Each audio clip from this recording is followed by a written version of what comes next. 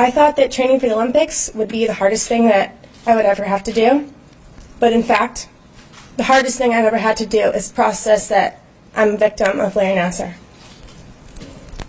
It has caused me to feel shame and confusion, and I've spent months trying to think back on my experience and wonder how I didn't even know this was happening to me and how I became so brainwashed by Larry and everyone at USA Gymnastics.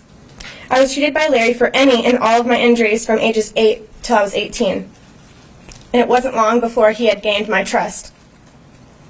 He became a safe person of sorts, and to my teenage self, he appeared to be the good guy in an environment that was intense and restricting. He would try to advise me on how to deal with the stresses of training or my coaches. He would bring us food and coffee at the Olympics when we were too afraid to eat too much in front of our coaches. I didn't know that these were all grooming techniques that he used to manipulate me and brainwash me into trusting him.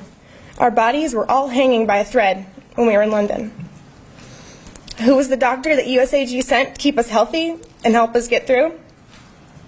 The doctor that was our abuser. The doctor that is a child molester. I had even talked to my teammates, Allie Raisman and Michaela Maroney, about this treatment and how uncomfortable it made us feel. None of us really understood it. Nobody was protecting us from being taken advantage of. Nobody was even concerned whether or not we were being sexually abused. I was not protected, and neither were my teammates. But even though I'm a victim, I do not and will not live my life as one. I'm an Olympian,